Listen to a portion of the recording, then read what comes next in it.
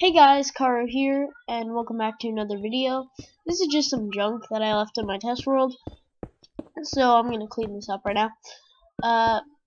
So this is actually recording over it because my volume got broke. So yeah. So today I'm here to show you a sonic screwdriver that works in vanilla Minecraft. So what you do is you go into survival with your sonic screwdriver with silk touch, and you can silk touch blocks like, as you can see, silk touch ice. You can silk touch packed ice. You can silk touch glowstone. And you can silk touch glass without losing any durability. But here's where it comes in. So, since the sonic screwdrivers are something else, it does take durability off when you use it on leaves or vines. I'll show you the vines in a second. But it also works on grass, podzol, and mycelium. It also works on glass panes and vines, but it takes off durability on vines. So it works on everything, and it doesn't use it barely uses any durability. And okay, so what this is I've added a texture pack to shears, and as you can see, it does take off durability right there. I've added the texture pack into my vanilla Minecraft version, so I'm not actually using a texture pack, which you will see in a few seconds here.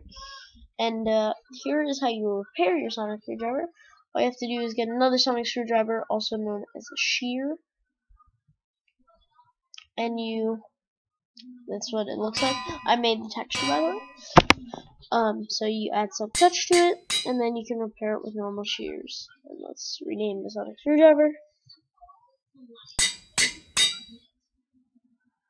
Alright, so now we got some shears, and if I go use a silk touch screwdriver a few times, then you'll see that when it takes damage, then I can go repair it.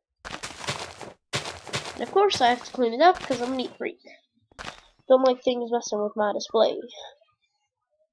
So what we do is we go here, and you can repair it for only 13 levels, even when it's renamed. And it will most likely always be 13 levels. So that is the sonic screwdriver. So what I did is I added my own texture to the shears, and as you can see, I'm gonna search shears right here to show you guys. I don't know. Alright, but yeah. So what this is it's basically shears retextured to look like a sonic screwdriver. So yeah, that's what it is. And I'm gonna explain how you can put it into your favorite texture packs. And as you can see, it is not a texture pack. I'm only using the default, guys. Alright. Looks like I froze for a sec. Alright.